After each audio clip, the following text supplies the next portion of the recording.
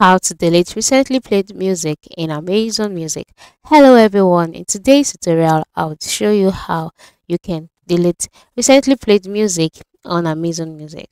So what do you do first? The first step is to launch the Amazon Music website or the application as you would have it, and then once you're in your home page where you can see the different songs that you subscribe to, move to the top part of the screen where you can see your library option and then click on it.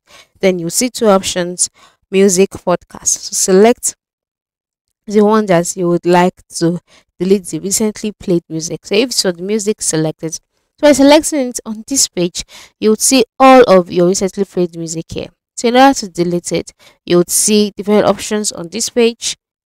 Amongst the options that you see, once you've seen the recently played songs, just head over to the particular music that you'd like to delete, then click on the three dots next to the music. Then you'll see options on this page.